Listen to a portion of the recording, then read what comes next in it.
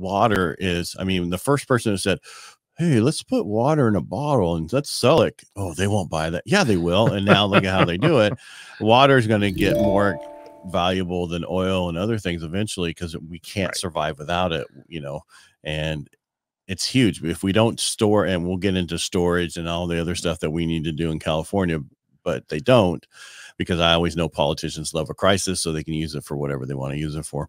But my big statement I want to get into today is about how important it is to know where your water comes from. Absolutely. And, the governor had his whole big thing. They finally come to the realization that conservation is not going to get us out of a drought when human populations only using less than 25% of all the water in the state. Hold on right there.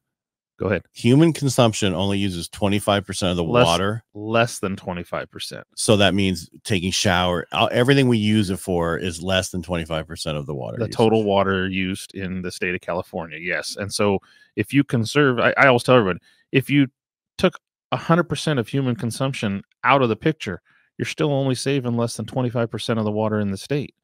So, I mean, what are we supposed to do with that? Not a lot. No. So where does it get used the most? Well, there's agriculture, which we have to eat. We all like to eat. I always say, complain with your mouth full. Thank you very much. And agriculture has to use water.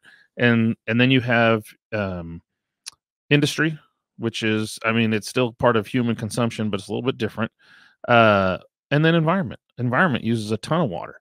The rivers are flowing no matter what. And so they're using a lot of water in the environment. And so, but I look at it and I go, okay, let's put water to beneficial use. Yes, the environment is important. Yes, we need to keep the fish alive.